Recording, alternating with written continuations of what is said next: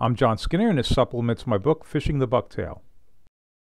And I'll be fishing with a 3/4 ounce John Skinner S&S Blackfish Porgy jig this trip.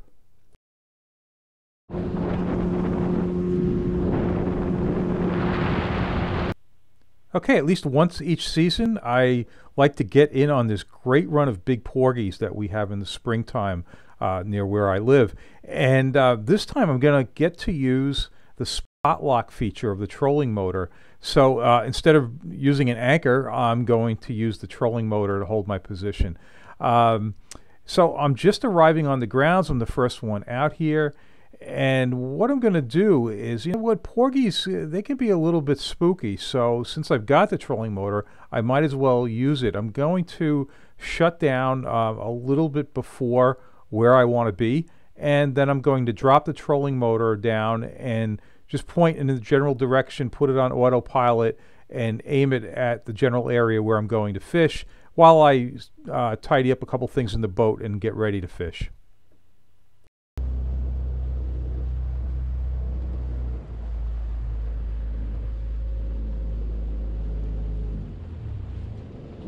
And I think maybe you can see I'm working up along a contour line on the right-hand side of the screen on the plotter.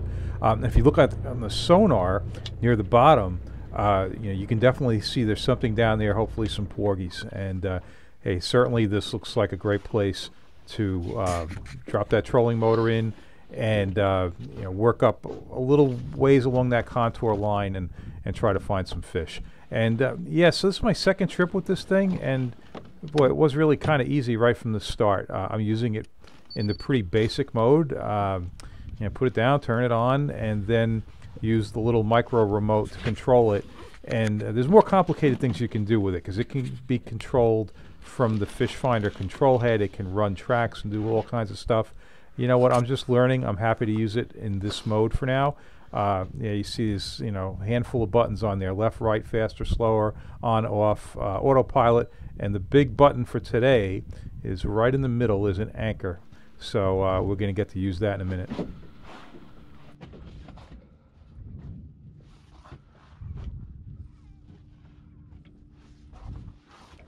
So I'm tilting my outboard motor up for two reasons. One is, well, you know what, I'm going to be anchoring with the trolling motor. I don't see any sense of having the lower unit down in the water.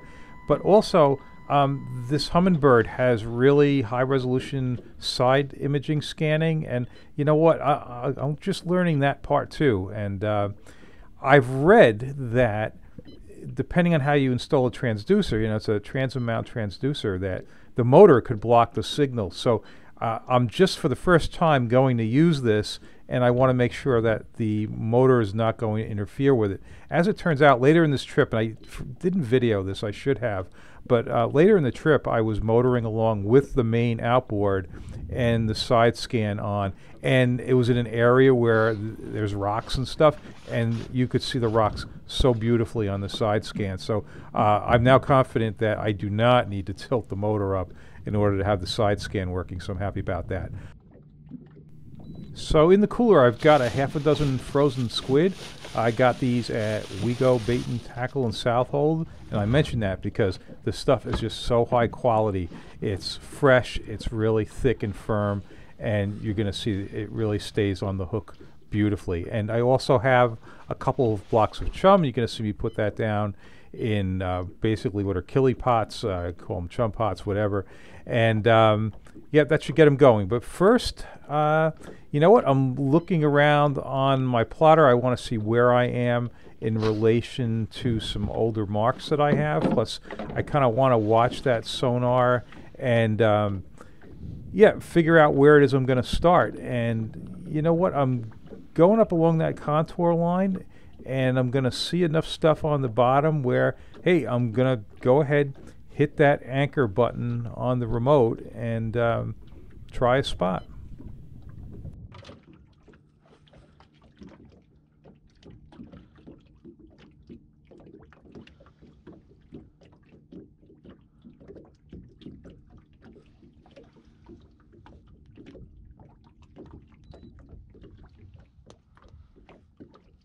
All right, I'm seeing some kind of life near the bottom, so it's enough for me to hit that anchor mark. And so it's funny, if you watch the trolling motor, up front. To me, I thought it was like freaking out because it turned around almost 180 degrees. You can see it swinging around and everything. That's the first time I've ever pushed that anchor button. And now that I think about it, yeah, what it did made perfect sense, because when I hit the anchor button, it wanted to stay exactly where I was when I pushed the button. But of course the boat was moving, so it had to go around 180 degrees to stop the boat and then to position it precisely where it was that I pushed the button. You can imagine for blackfishing and other stuff that requires precision anchoring, that that would really make a big difference. And so I'm keeping my unit on, and I'm going to kind of watch it, and I want to see that GPS read 0.0, and also see that I'm not moving at all on the plotter. And yeah, sure enough, it's doing what it's supposed to. Yeah, I'm pointing at. I'm pretty happy to see some life on the bottom, and let's see if I can get something to eat.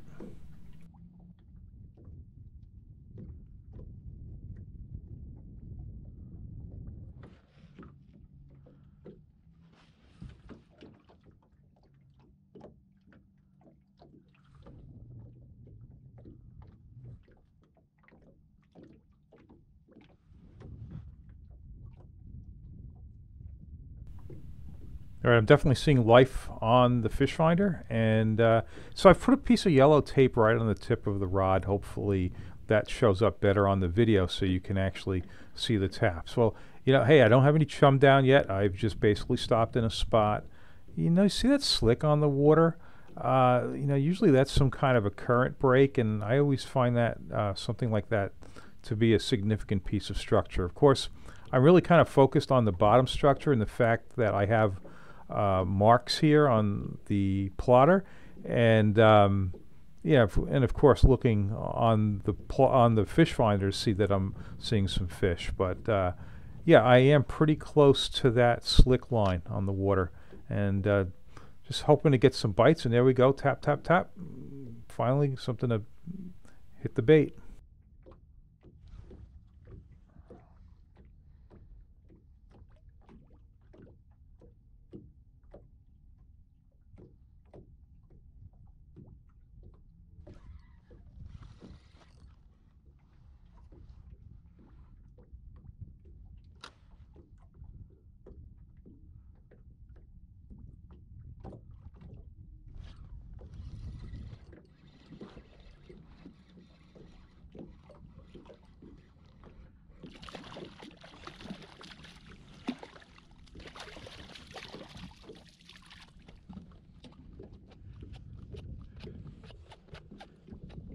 Not a bad start. Okay, a decent porgy under normal circumstances, but that's really not quite what I'm aiming for out here. There are some really large ones out here, and that's what I'm shooting for. But hey, I'll take it, especially since I haven't put the chum down yet. I'm just looking for fish, so that's an okay start, and not a bad one at all. And the other times I've done this, I've often noticed that in the very beginning, you tend to get some smaller fish until you really get the chum working.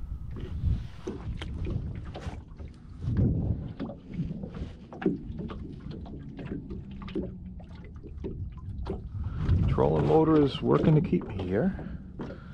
If I get another one right away, I'm going to put the chum down.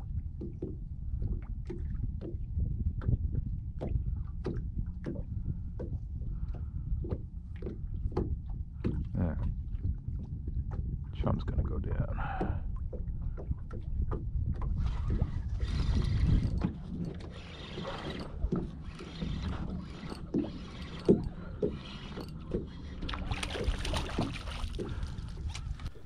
All right, not great on the size, not terrible either, but you know what? The 2 fish, boom, boom, good enough for me to try it here. So I'm going to go ahead and get the chum pot ready, put that down.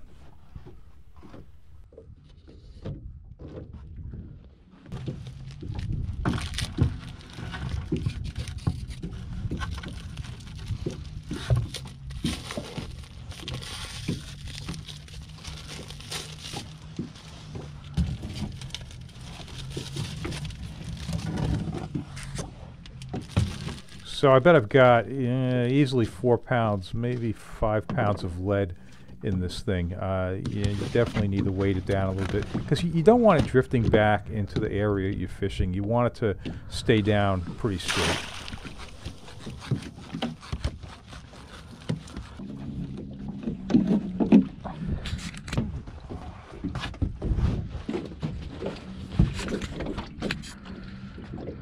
And I'm happy to see even more life on the fish finder now. And yeah, that's looking really good. You know, I'm going to turn this thing off. I see no need to keep pounding the bottom with the sonar. It can't hurt to turn it off. It could, in theory, hurt to leave it on. So off it goes.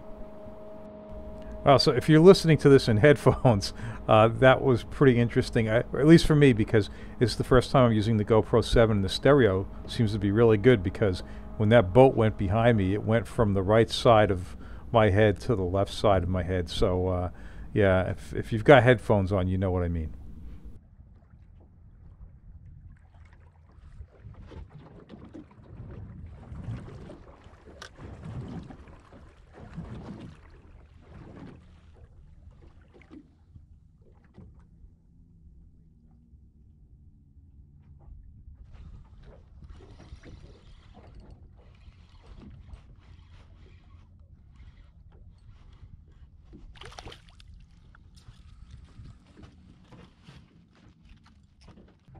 So this is a first for me. This is not a porgy. I have only seen these in Florida. This is a pinfish. Why it is up here at this time of year is beyond me. I've never ever caught one up north. So that was a huge surprise to see that. So you can see there's a fair amount of current. You can see stuff drifting by, and the motor's holding the boat just fine. You can barely hear the motor. It's just a very low hum. Yeah, and as you saw, this is 30 feet of water. 3/4 of an ounce is holding fine here. I think I might have been able to get away even with just a little bit lighter, but the 3/4 ounce is fine, and I'm using 10-pound test Daiwa J braid 8-strand, so it's a pretty thin, smooth line. As I mentioned recently, there's some really interesting new lines out there. The Berkeley X9 is one of them, very thin, very smooth. Also, Daiwa J braid Grand is another really smooth one. All right, here we go. This is one of the better ones. Wow, that's what I was looking for. Wow.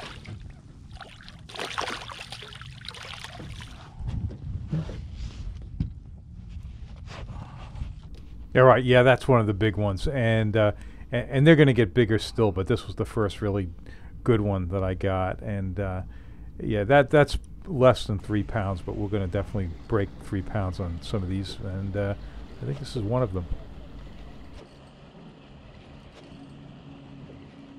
Wow, holy crap.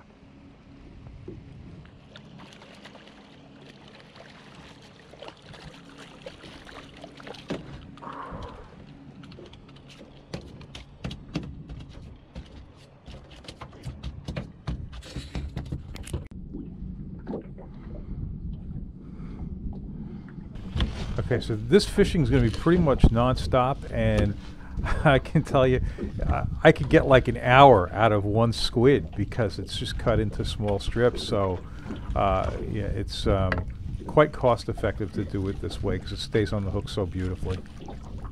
And yes, so here's how I clean them.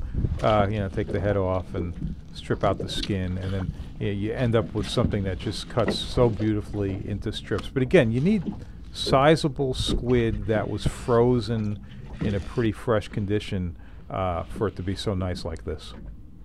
And a couple other details. A block of chum lasted me about 90 minutes. You know, that's going to have to do also with the water temperature because yeah, it's cold water, and you know, I've got a frozen block, so it's holding together pretty well in that it's like 54-degree water. The other thing is, so I'm going to do this trip. I'm going to anchor up here for 3 hours, and on that trolling motor, there's a battery tester where you can, when the trolling motor is off, you can push a button, and it will indicate basically how charged your batteries are. And I can tell you, I got home and I tested it, and it was still showing like fully charged. And that wasn't a complete shock because having been on my friend's boat, blackfishing for 5 or 6 hours, yeah, it really doesn't wear the batteries down very much. Oh, look at all the chum. Boy. Wow. Man, that's like a personal best porgy. Holy crap. Yeah, so the chum comment. So, yeah, I mean, I was catching, and then, oh boy, this is a really big one. And then I would put down and didn't get hit right away. And then what happened was I caught a couple of sea robins in a row after, like, even having to wait a little bit for a bite. Because normally you're putting down and boom, you've got a fish. So I decided, hey, the chum must have run out. So I changed the chum pot just before this fish. So the chum pot just went down with a fresh dose of chum, and that first fish just was just loaded, was spitting it up all over the place. So yeah, they get a hold of it pretty fast, and what I noticed was this was like my best bite of larger porgies. Was probably the 30 minutes or so after I had changed off of that first chum block. I really got into a nice bite of the larger porgies.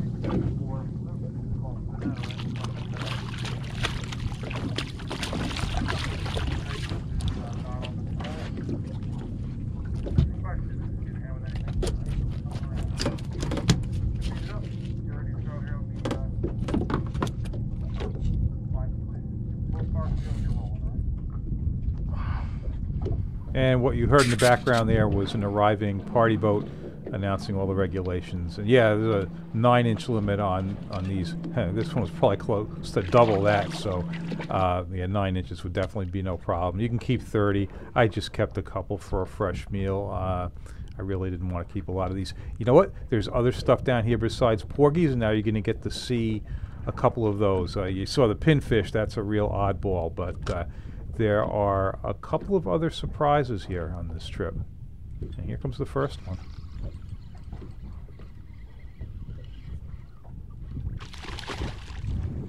And yes, that's a mackerel. There seems to be a fair number of those in the bay this spring, so it's yeah, I haven't caught too many of them, but I had one other one on this trip that got off. That's the first one that landed in the boat.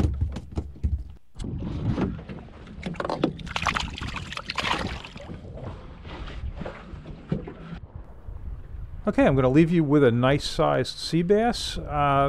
And yeah, I think I had like 4 or 5 this trip, and this one definitely a nice one, and most of what I caught would have been long enough to keep, but they're out of season, so they all need to go back.